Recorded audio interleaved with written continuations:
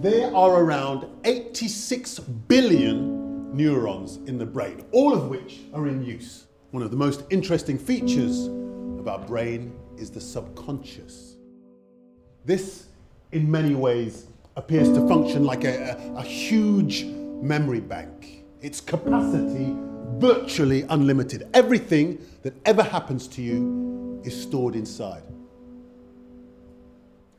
However, there are recorded cases of people under highly stressful circumstances being able to connect with certain embedded, subconsciously acquired skills, and sometimes strengths.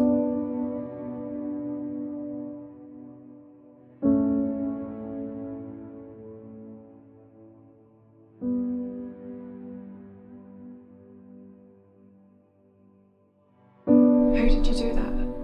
I don't know.